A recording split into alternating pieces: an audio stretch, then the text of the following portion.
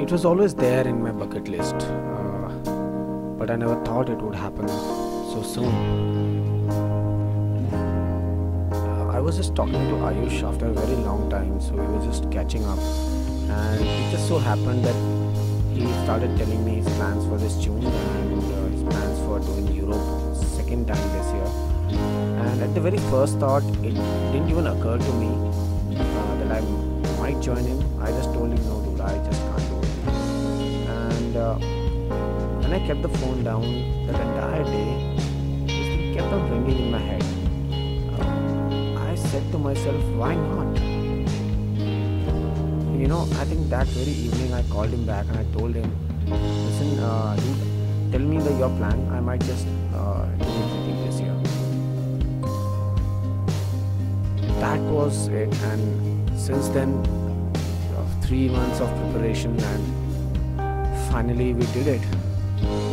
And it is by far the best experience of my life. And I'm very glad, so glad that I did it.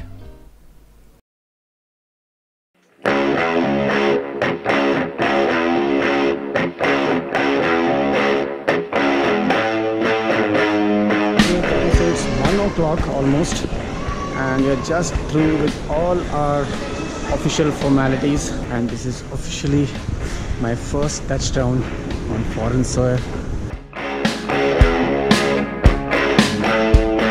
I'm here in Poland. Woohoo! First impressions, Poland as a whole absolutely blew my mind. Which place is this here? Amazing, yaar. So finally Google has got us here. Almost like we are back in time.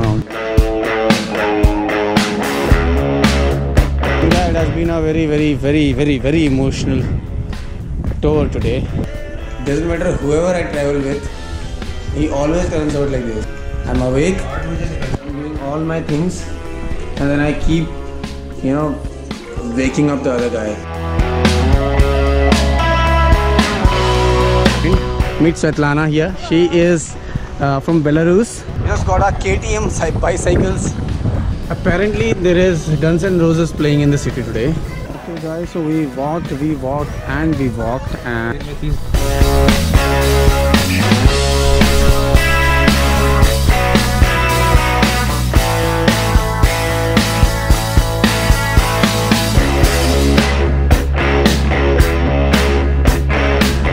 this road or this route which takes us to Christiana Heaven seems a bit like scary. Oh my god, we just hit the jackpot. So guys, they have converted the entire lawn area into some kind of sporting paradise.